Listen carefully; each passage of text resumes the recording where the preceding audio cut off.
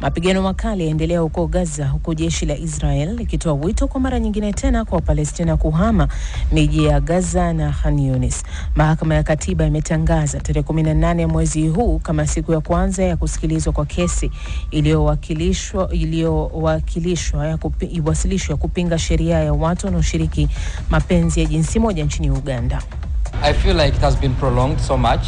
This is a case that has both national and international interest. So it's really a traumatizing situation for the LGBTQ+ community right now. Siku ya mwisho ya kampeni zake mashariki mwa DRC, Rais Felix Tshisekedi asisitiza kuwa serikali yake itaipa kipaumbele amani katika eneo ambalo limeathirika sana na mapigano. Hii ni BBC.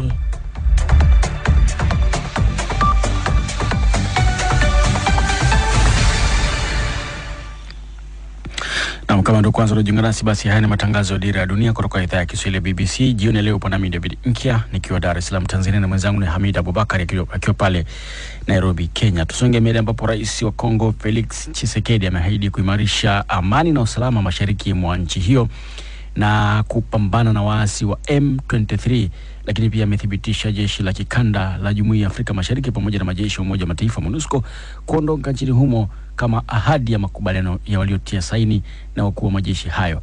Kutoka Goma, Chube Ngorombi ametutumia taarifa ifuatayo.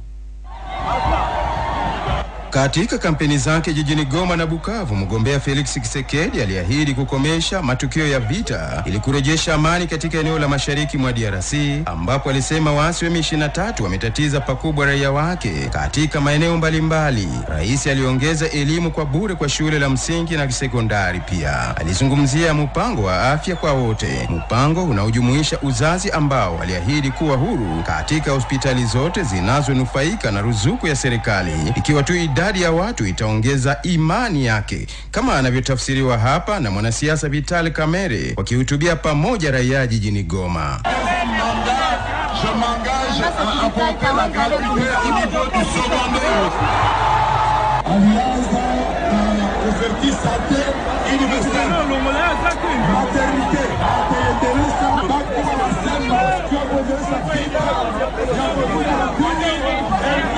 Rais Felix Tshisekedi aliongeza kuwa licha ya wasiwasi inayoendelea mashariki mwa Kongo DRC dhidi ya M23 pamoja na majeshi mbalimbali kutoka Umoja wa Mataifa, lakini pia jeshi la Jumuiya ya Afrika Mashariki, lililo wazi ni kwamba majeshi hayo ya EAC tayari yameanza kuondoka bila tatizo pamoja na majeshi ya Umoja wa Mataifa MONUSCO. Huko wakati hayo yakiripotiwa, wanajeshi takriban 900 wa kikosi cha Burundi waliondoka jijini Goma hapo jana Jumapili Desemba 10 kuelekea nchini mwao. Kamanda wa jeshi la kanda la EAC Meja General Afaksar Kyung na naibu wake walitoa heshima zao za mwisho kwa viongozi hao wa kikosi cha Burundi kabla hawajachukua ndege ya kuelekea Burundi Jumapili katika uwanja wa kimataifa wa Goma, mashariki mwa DRC. Hata hivyo, raia wa mashariki mwa Jamhuri ya Kidemokrasia ya Kongo pamoja na wanasiasa, lakini pia wasomi, wana maoni tofauti dhidi ya hotuba ya Rais Felix Tshisekedi, kama anavyoeleza hapa Profesa Piana Chibangu kutoka jijini Goma. Ndio, anaitika watoto wasome kwa bure, lakini haangalie maisha ya walimu. Elimu inashuka chini sana. Watu wote wanaokuwa na ujuzi na akili wanatosha watoto wao kwa hiyo masomo ya bure. Kuhusu amani na usalama, tunachunga tuangalie kama atatekeleza namna gani ya kufata. Ni kuunga mkono wanajeshi na kusimama kama watu wa moja, tusiangalie ukabila. Sisi wote tuweze kupambana na huyo adui mmoja. Nao wanasiasa wanaomuunga mkono rais wa zamani Joseph Kabila kutoka PPRD wamejulisha hisia zao dhidi ya hotuba hii ya Rais Felix Tshisekedi, kama anavyojulisha hapa Ezekias Muhaya, mmoja wa viongozi wa chama cha PPRD jijini Goma. Tungali na siku 6 ama 7 tuende kwa uchaguzi. Watu wale walioorozeshwa hawana vibarua vyao. Sisi tulisema hatutafuatana na vitu hivi vya ahadi na kulewa, sababu hatuwezi kulewa tena na ahadi za uongo. Ninafikiri ya kwamba ingali tu ni ahadi na haitashangaza, sababu yeye kila mara akiahidi, anapomaliza kuzungumzia pale anasahau. Aliwaambia Wakongomani ya kwamba nitawafanyia Ujerumani ya Afrika. Wakongomani bado hawajaona. Haya yajiri wakati kundi la M23 la vidhibiti vijiji kadhaa vya kimkakati katika Jamhuri ya Kidemokrasia ya Kongo, huko baada ya majeshi hayo kutoka EAC kuondoka mashariki mwa Jamhuri ya Kidemokrasia ya Kongo, ambapo raia kwa sasa wanashuhudiwa kuishi kwa wasiwasi, huko mamia wakijielekeza katika kambi mbalimbali zilizoko kandoni mwa mji wa Goma. Chube Ngorombi, Dira ya Dunia, BBC Goma. Asante sana Chube. Sasa tutoke DRC na tutue nchini Uganda ambapo unaweza kutusikiliza kupitia Voice of Karamoja. Hatimaye mahakama ya katiba imetangaza tarehe 18 ya mwezi huu wa Disemba kama siku ya kwanza ya kusikilizwa kwa kesi iliyowasilishwa kupinga sheria ya watu wanaoshiriki mapenzi jinsi moja nchini humo baada ya bunge kupitisha na Rais Museveni kutia saini kuwa sheria kamili mwezi wa Mei mwaka huu. Lakini watu wanaoshiriki mapenzi hayo wamelaumu mahakama hiyo ya katiba kuchelewa kusikiliza kesi hiyo kwani wamenyanyasika zaidi tangu kusainiwa kwa sheria hiyo. Isaac Mumena na taarifa kamili. Jaji wa mahakama ya katiba nchini Uganda, Geoffrey Chiriabwire, ametangaza tarehe 18 mwezi huu wa Disemba mahakama hiyo itaanza kusikiliza rasmi kesi iliyowasilishwa ya kupinga sheria tata ya kuzuia mapenzi ya jinsi moja nchini Uganda ya mwaka 2023. Taarifa hiyo imetolewa na jaji katika mchakato wa mkutano wa pande zote mbili leo katika mahakama ya katiba jinsi kesi itakavyoendeshwa. Leo ni mara ya 6 mkutano wa pande zote mbili kukutana katika mahakama hiyo, huku kukiwa na baadhi ya mambo hawajaelewana, ameelezea wakili Nicholas Opio anayewakilisha washtaka. So we're almost there. Just a few little small issues. Tunakaribia kufika. Kuna masuala madogo madogo ambayo tunatakiwa kukubaliana. Sasa hivi tunaenda kukutana na mwanasheria mkuu wa serikali na ni matumaini yangu kwamba mkutano huo utamaliza masuala ambayo hatujakubaliana ili siku ya Jumatano tukutane na jopo la majaji kuidhinisha tarehe 18 Desemba kusikilizwa kesi hii. Kuna vitu ambavyo hatukubaliani na pia kuna maombi ya watu wanaotaka kujiunga katika kesi hii. Hiyo ndiyo imesababisha kuchelewa. Because of the many parties involved, these issues tend to be intricate. That may have caused our delay.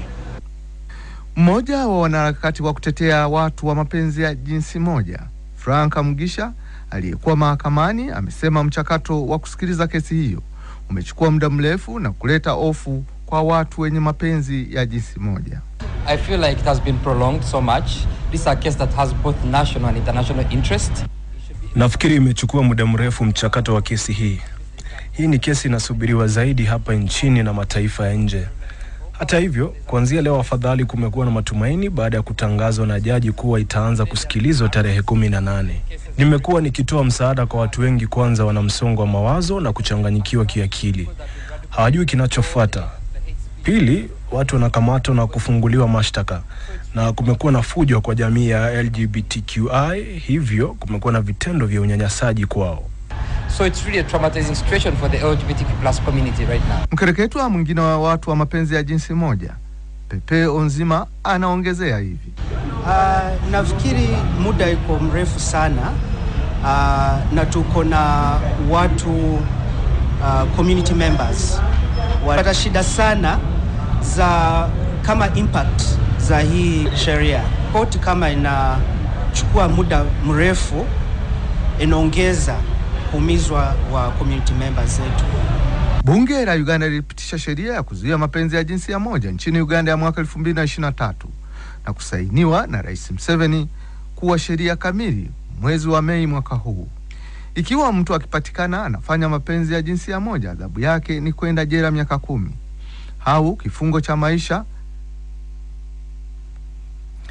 Taarifa yake Isaac Mumena. Tukisonga mbele ni kwamba raia wa Misri wamepiga kura siku ya Jumapili katika uchaguzi wa rais unaotarajiwa kumpa Abdel Fattah al-Sisi muda wa 3 ama muhula wa 3 madarakani, wakati nchi hiyo ikabiliwa na mzozo wa kiuchumi na vita kwenye mpaka wake na Gaza.